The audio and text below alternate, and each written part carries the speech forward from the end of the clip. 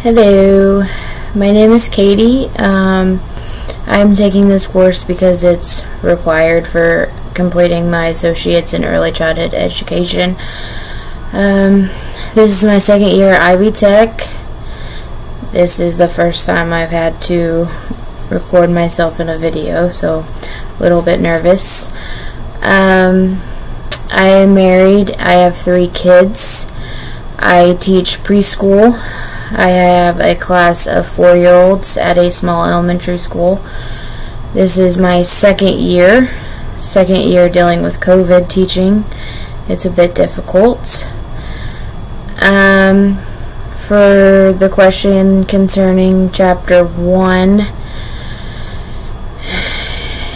I was thinking about a conversation I had today with my boss, our principal actually, and it actually had to do with COVID and what would happen if teachers had to quarantine versus some being vaccinated and some not being vaccinated.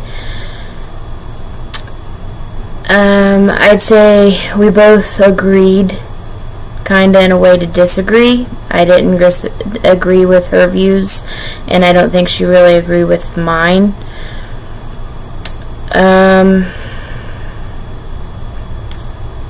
But we kept it, I guess, we left it mutual, I guess you could say.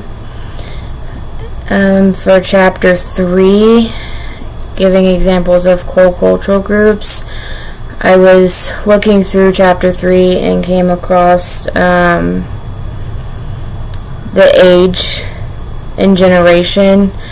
At the school that I work with, there's only 2 other people that are around my age, and everybody else has been there for 20-some years. So I think the way that impacts our communication is we look at them to be very experienced and wise in the education field, and sometimes I don't know.